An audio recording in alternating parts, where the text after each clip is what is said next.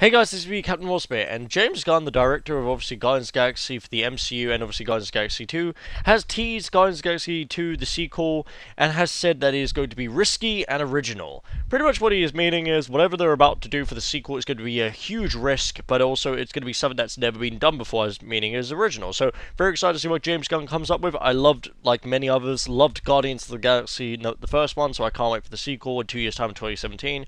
So can't wait. So leave a like and comment for your opinions. Subscribe for more videos, be up for more guys, and bye.